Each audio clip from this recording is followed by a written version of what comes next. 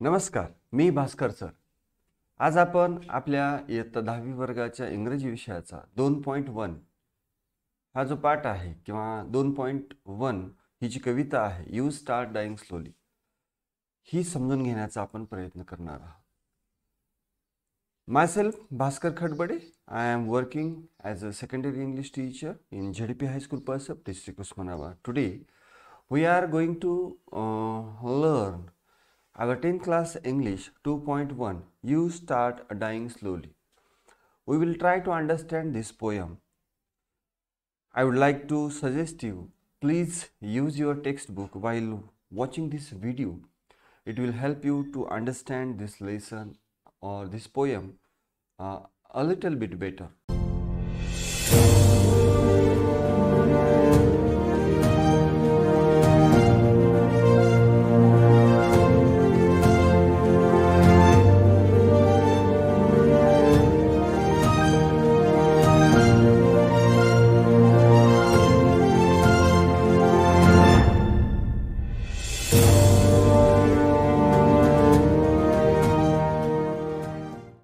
The first section of this poem 2.1, You Start Dying Slowly. तर you start dying slowly या कवितेचं पहिला जो काही भाग आहे, कुठल्याही पाठाचा भाग असतो त्याप्रमाणे या ठिकाणी वॉर्मिंग अप सेक्शन आणि वॉर्मिंग अप सेक्शनच्या अंतर्गत या ठिकाणी जे चिटचॅट सेक्शन आहे, the first activity in chitchat section, assuming ABCD as speakers, ask the assigned questions in your group and discuss. Assume means imagine or consider. कल्पना करा की ABCD हे जे चार आहेत, as speakers ask the assigned question. Assigned means decided or to be asked, ठरवून दिलेले. तर ABCD हे चार स्पीकर आहेत. स्पीक म्हणजे बोलणे, स्पीकर म्हणजे बोलणारा. Ask the assigned questions in your group and discuss. मग तुमच्या ग्रुपसाठी ठरलेले जे काही समजा प्रश्न आहेत, ते प्रश्न आपण या ठिकाणी विचारायचे आहेत. तर ए सेक्शनमध्ये किंवा ए जो स्पीकर आहे त्याच्यासाठी या ठिकाणी दोन प्रश्न आहेत. We can see in your text book on page number 41. The first one is if you do not study well what will happen. इफचे जे वाक्य असतात ते कंडिशनल क्लॉजेस असतात. Here is the question, if you do not study well, what will happen? Study म्हणजे अभ्यास करणे आणि well म्हणजे चांगला. If you do not study well, आपण जर चांगला अभ्यास नाही केला, what will happen? happen म्हणजे घडणे. तर काय घडेल? तर साहजिकच आपण जर अभ्यास नाही केला तर काय घडेल? You will fail and not get good marks in exam. कदाचित तुम्ही नापास व्हाल किंवा तुम्हाला चांगले मार्क्स मिळणार नाही. Or parents will be angry, blamed for neglecting study, while seeing our poor performance in our exams. If we show that result, our parent will be get angry and they be blame म्हणजे आरोप करणे, that we are not or we are neglecting our study. neglect करणे म्हणजे दुर्लक्ष करणे, आपण आपल्या अभ्यासाकडे दुर्लक्ष केले असा आरोप आपल्यावर करतील. The second one is if you do not participate in school activities or games. आता गेम म्हणजे खेळ, स्कूल ॲक्टिव्हिटीज म्हणजे वेगवेगळ्या जे काही उपक्रम शाळेमध्ये राबवले जातात, स्कूल ॲक्टिव्हिटीज जे असतात, शालेय उपक्रमामध्ये जर तुम्ही पार्टिसिपेट नाही केलं म्हणजे सहभाग नाही घेतला. If you do not participate in school activities or games, जर तुम्ही शालेय उपक्रमामध्ये आपला सहभाग घेतला नाही किंवा खेळामध्ये सहभाग नोंदवला नाही, what will happen? तर काय होईल? In schools, others will treat me as inactive and not be called sociable students. Sociable means सामाजिक झालं म्हणूया आपण किंवा सर्व उपक्रमामध्ये सहभाग घेणारा. In schools others will treat me an inactive. Inactive means I am not active student. I am not taking or I am not participating in various or different kinds of school activities. If I do this, other students or teachers will consider that I am not active, I am an inactive, and not be called sociable students. मी सगळ्यांसोबत मिसळत नाही, त्यामुळं मग मी I will be a lonely students, they will consider. And the second one is I will feel solitary and dull. I will not be able to show my skills in games and other co-curricular activities which are held in our or your school. Solitary means alone. I will feel solitary म्हणजे मला एकटं वाटेल, and dull एकटं आणि boring वाटेल, and not be able to show my skills in games and other co-curricular activities in school. School activities are the opportunities to show the students their hidden potentials, to express their abilities. Because of that, there are many activities held in school. शालेय जे उपक्रम असतात अभ्यासक्रम पूरक, तर या उपक्रमाचा उद्देश असा असतो की विद्यार्थ्यांना त्यांचे जे काही सुप्त गुण आहे तर ते सुप्त गुण अभिव्यक्त करण्याची संधी किंवा त्यांना सर्वांगीण विकासाची संधी प्राप्त व्हावी या दृष्टिकोनातून शालेय स्तरावर वेगवेगळे खेळ आणि वेगवेगळे उपक्रम या ठिकाणी आयोजित केले जातात. Those school activities and games are the opportunities to show and express the hidden potential or the abilities of students. If we do not participate in school activities and games, we will miss an opportunities to grow yourself. The next one is B, speaker. If you wake up late on a working day, what will happen? Working day म्हणजे दिवस, पण कसला आहे? Working, कामाचा दिवस. आता विद्यार्थ्यांच्या दृष्टीने म्हटलं तर दररोज जे काही शाळा वगैरे आहे किंवा आपले जे काही समजा दैनंदिन कामकाजाचा दिवस आहे तो दिवस. वेकअप म्हणजे उठणे, पण या ठिकाणी झोपेतून उठणे. इफ यू वेकअप लेट म्हणजे उशिरा. If you wake up late on a working day what will happen? तुम्ही जर तुमच्या शालेय दिवसात किंवा जे काही समजा शाळेचा दिवस आहे त्या दिवशी जर आपण उशिरा उठलो तर काय होईल? I will miss cool peaceful morning. शांत आणि थंड सकाळ जी असते किंवा सकाळचं वातावरण जे प्रसन्न आणि शांत वातावरण असतं, तर हे वातावरणाला तुम्ही एक्सपिरियन्स करू शकणार नाही, त्याला मुकाल. दुसरं आहे morning course will get delayed. Core means work. सकाळचं जे काही काम असतं तर त्याला उशीर होईल. I will feel dull and lazy. मग माझ्या अंगातला आळस जाणार नाही उशिरा उठल्यामुळं आणि त्यामुळं मला आळसेजलेलं वाटेल. I will lose best hours of work. If we wake up early in the morning we will get the fresh hours to do your works, to plan your day. आपण सकाळी लवकर उठल्यानंतर आपल्याला सकाळच्या प्रसन्न वातावरणामध्ये एक अधिकचा वेळ प्राप्त होतो, जो वेळ आपण व्यायामामध्ये, चिंतनामध्ये किंवा दिवसभराचं नियोजन करण्यामध्ये आपण त्याचा उपयोग करू शकतो.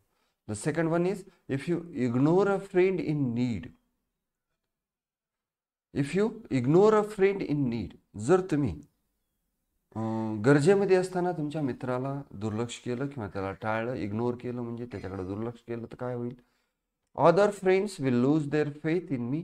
जर तुम्ही एखाद्या तुमच्या मित्राला गरज असताना तर त्याला निग्लेक्ट करत असता, त्याला मदत करत नसाल, तर तुमचे जे बाकीचे मित्र आहेत तर त्यांचं तुमच्याबद्दल काय मत होईल? Other friends will lose their faith in me. तर त्यांचा माझ्यावरचा विश्वास कमी होईल. हा धोकादायक आहे किंवा हा आपल्या गरजेला पडू शकत नाही असा त्यांचा ग्रह होईल. They will leave, avoid me for ignoring my duties towards friend. तर ते मला सोडून देतील. अवॉइड किंवा मला टाळतील for ignoring my duties towards friend. आणि मित्राबद्दल जी काही कर्तव्य असतात तर याबद्दल ते दुर्लक्ष करतील.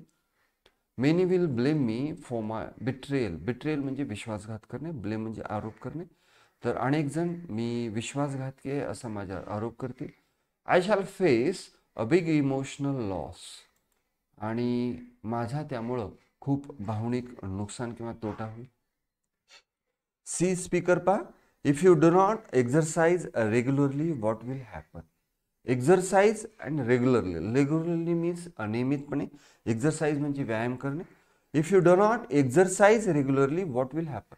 जर तुम्ही नियमित व्यायाम करत नसाल तर काय होईल. तर व्यायाम जर आपण करत नसू, we all know that if we want to keep our health fit and healthy, we need to eat dietary foods or balanced food, as well as we have to do moderate level exercise regularly. I will not stay healthy and fit physically and mentally. जर मी नियमित व्यायाम करत नसेल तर physically and mentally, physically म्हणजे शारीरिकदृष्ट्या आणि mentally म्हणजे मानसिकदृष्ट्या, तर मी शारीरिक आणि मानसिकदृष्ट्या तंदुरुस्त राहणार नाही. I will suffer from obesity. Obesity म्हणजे लठ्ठपणा. मी थोडंसं लठ्ठपणाचा आजार मला होऊ शकेल किंवा मी फॅटी होऊ शकेल. I will be easily affected by infections and diseases. आणि सहजपणे जे इन्फेक्शस असतात किंवा ज्याला काय म्हणूया आपण, if I am not be fit and healthy physically, other infectious diseases I will be affected easily.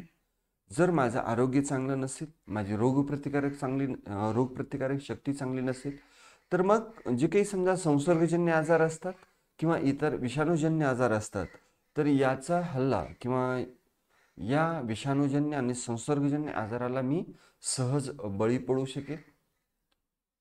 And the last one is I will not feel energetic and active.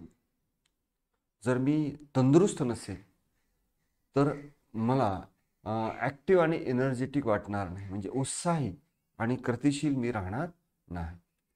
पुढचं आहे if you eat too much of junk food what will happen. आता junk food म्हणजे जे instant food असतं, packed food असतं, जे salty and fried food असतं, which are tasty to eat, which can give taste or subside our taste of our taste buds of our tongue. आपल्या जिभीचे चोचले किंवा आपल्या जिभीचे लाड पुरवणारे जे काही पदार्थ असतात, ज्याला आपण जंक फूड असं म्हणतो, तर जे थोडंसं साल्टी असतं, मसालेदार असतं आणि तळलेलं असतं, जे पॅक्ड फूड असतं, like Kurkure, chips or the food which we can bring from bakery foods or snacks. Such type of foods are called junk foods. If you eat too much, too means here very, much means पुष्कळ, too much of junk food, what will happen? तुम्ही जर पुष्कळ प्रमाणामध्ये, मोठ्या प्रमाणामध्ये फक्त junk फूडच खात असाल तर काय होईल. I will suffer from obesity. तर पहिलं जे रिझन आहे, तर तुमचं वजन हळूहळू वाढायला लागेल आणि you will suffer from obesity. तर तुम्हाला लठ्ठपणाचा त्रास सुरू होईल. I may lose my immunity. Immunity म्हणजे रोगप्रतिकारक शक्ती. तुमची जी रोगप्रतिकारक शक्ती आहे ती हळूहळू कमी व्हायला लागेल. I will not be able to leave active life. रोगप्रतिकारक शक्ती कमी झाली आणि लठ्ठपणा वाढला, वजन वाढलं, म्हणजे you will not be able to leave active life. तर तुम्ही एक ॲक्टिव्ह लाईफ जगू शकणार नाहीत. I will have to spend a lot on my health problems. आणि in future you have to spend a lot on your health problems. तुम्हाला तुमच्या आरोग्यविषयक ज्या काही समजा समस्या असतील त्यावर फार मोठ्या प्रमाणात खर्च करावा लागेल. नाव see the second activity under the chitchat section. Things I can do in my life. माझ्या जीवनामध्ये मी करू शकणाऱ्या बाबी. We can see on page number 41 there are some columns like मी माझ्यासाठी किंवा मी माझ्या जीवनामध्ये काय काय करू इच्छितो. यामध्ये फॉर माय नेशन, माझ्या राष्ट्रासाठी, फॉर माय फॅमिली, माझ्या कुटुंबासाठी, फॉर माय फ्रेंड्स, माझ्या मित्रांसाठी, फॉर ओल्ड पीपल, वृद्ध लोकांसाठी, फॉर द निडी पीपल, गरजू लोकांसाठी, अँड फॉर माय सेल्फ, आणि माझ्यासाठी. तर या ठिकाणी आपण पॅरेग्राफ फॉर्मॅटमध्ये या ठिकाणी सांगण्याचा प्रयत्न केलेला आहे. Things I can do in my life for my nation. तर मी माझ्या राष्ट्रासाठी, देशाचा नागरिक म्हणून काय करू शकतो. कीप माय लोकॅलिटी क्लीन. मी माझा परिसर स्वच्छ ठेवू शकतो. Obey the lodge, express patriotism through deeds, help our government in war and peace. तर मी एक नागरिक म्हणून देशासाठी काय करू शकतो? Keep my locality clean, obey the lodge. Obey the lodge म्हणजे कायद्याचं पालन करेल, माझा परिसर मी स्वच्छ ठेवण्याचा प्रयत्न करेल. एक्सप्रेस पॅट्रिऑटिझम. पॅट्रिऑटिझम म्हणजे देशभक्ती किंवा राष्ट्रभक्ती. थ्रू डीड्स, माझ्या कार्यातून मी राष्ट्राप्रती असणारं माझं प्रेम व्यक्त करण्याचा प्रयत्न करेल. Help our government in war and peace, तर मी माझ्या देशाच्या सरकारला शांततेच्या कालावधीमध्ये आणि युद्धप्रसंगामध्ये मदत करेल. फॉर माय फॅमिली, माझ्या कुटुंबासाठी मी माझ्या जीवनात काय करू इच्छितो? Keep my house clean and tidy, मी माझ्या घर जे आहे ते स्वच्छ आणि नीटनेटकं ठेवण्याचा प्रयत्न करेल. प्रोटेक्ट कल्चरल हेरिटेज, जे कल्चरल हेरिटेज आहे, कल्चरल मीन्स सांस्कृतिक, हेरिटेज म्हणजे वारसा, आपल्या देशाचा किंवा माझ्या कुटुंबाचा सांस्कृतिक वारसा टिकवण्याचा प्रयत्न करेल. Take care of elderly persons from my family आणि प्रिझर्व डिग्निटी ऑफ फॅमिली, कुटुंबातील वृद्ध व्यक्तींची काळजी घेईल आणि कुटुंबाचा जो काही मान सन्मान आहे तर तो टिकवण्याचा प्रयत्न करेल. फॉर माय फ्रेंड्स, माझ्या मित्रांसाठी मी काय करेल? Help them in their needs, weight for them, share there goods and bad days, support them in their ventures or for good things. त्यांच्यासाठी वाट पाहिल, त्यांना ज्यावेळेस आवश्यक असेल त्यावेळेस मी त्यांना मदत करेल. Help them in their needs, त्यांच्या मदत म्हणजे गरजेच्या काळात मदत करेल. वेट फॉर देम, त्यांच्यासाठी वाट पाहिल. Share there good and bad days alike both, चांगल्या आणि वाईट दिवसामध्ये मी त्यांना साथ देईल. Support them in their ventures और to motivate for good things or to help them to achieve their dreams. पुढचं आहे फॉर ओल्ड पीपल, वृद्ध व्यक्तींसाठी. The old people in our family, in our locality as well as in our society. तर वृद्ध व्यक्तीसाठी take care of them, त्यांची काळजी घेण्याचा प्रयत्न करेल. लुक आफ्टर देअर हेल्थ, त्यांच्या आरोग्याची काळजी घेईल. Help them in their needs, keep them happy, त्यांच्या गरजेच्या वेळेस त्यांना मदत करेल आणि त्यांना आनंदी ठेवण्यास मदत करेल. For the needy people, help them in need, identify there needs, support them, share there मिझरीज, तर त्यांची दुःख वाटून घेण्याचा प्रयत्न करणे, गरजू लोकांना त्यांची गरज ओळखून त्याप्रमाणे त्यांना मदत करण्याचा प्रयत्न करेल. फॉर माय सेल्फ, आणि माझ्या स्वतःसाठी. टेक एक्झरसाइज, मी माझ्यासाठी नियमित व्यायाम करेल. स्टडी वेल, चांगला अभ्यास करेल.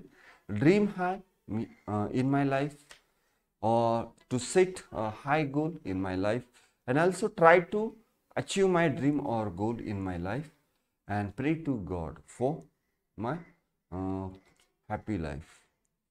So these are some examples what we can do in our life for different roles like our nation, our friends, our family, or for our own self.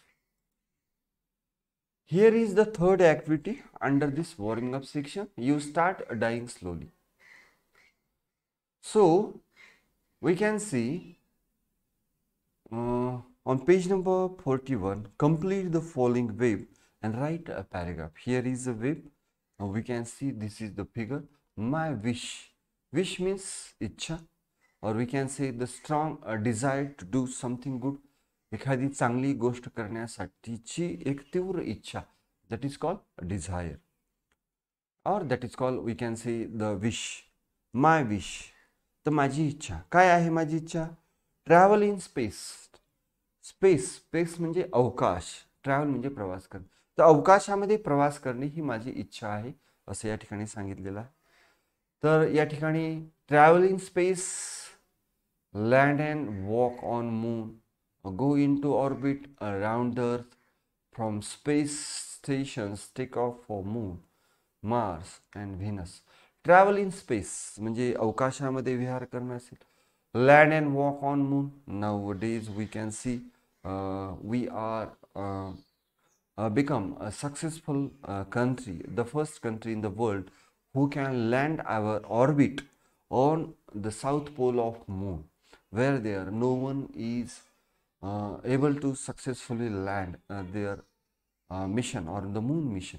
आपण पाहतो की 23 ऑगस्टला या ठिकाणी नुकतंच आपण म्हणजे आपल्या देशानं किंवा आपल्या देशाची जी इस्रो ही अंतराळ संस्था आहे, या संस्थेतील शास्त्रज्ञांनी अतिशय यशस्वीपणे आपलं चांद्रयान-3 ही जी मोहीम आहे ही यशस्वी केलेली आहे. आणि आपलं ऑर्बिट म्हणजे चंद्राच्या दक्षिण ध्रुवावर की ज्या ठिकाणी आजपर्यंत कोणीही पोहोचू शकलं नाही, कोणतंही राष्ट्र पोहोचू शकलं नाही, तर भारतानं सर्वप्रथम चंद्राच्या दक्षिण ध्रुवावर यशस्वी लँडिंग करण्याचा या ठिकाणी यशस्वी पद्धतीनं लँडिंग केलेली आहे. आणि आपलं चांद्रयान-3 हे अभियान या ठिकाणी यशस्वी झालेलं आहे. आणि आपला जो काही प्रज्ञान नावाचा रोवर आहे, तर त्यानं त्याचं कार्यसुद्धा या ठिकाणी सुरू केलेलं आहे.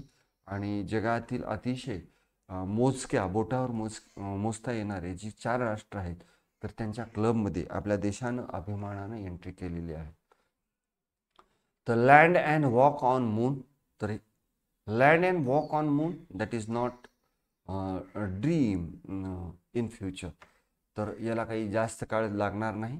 मानव चांद्रयानाची मोहीम आपण हाती घेतलेली आहे आणि लवकरच या मोहिमेच्या अंतर्गत आपल्या देशाचा आपले अंतराळवीर आपल्या देशानं किंवा आपल्या इस्रोनं जी काही मोहीम तयार केलेली असेल, तर याच्या माध्यमातून चंद्रावर आपल्या भारतीयांनी सुद्धा पाऊल ठेवलेलं असेल. आणि निश्चितच तो सुद्धा अतिशय अभिमानाचा, गर्वाचा आणि सन्मानाचा क्षण असेल, जो की दूर नसेल. गो in to orbit round the earth, पृथ्वीच्या भ्रमणकक्षेमध्ये जाणे.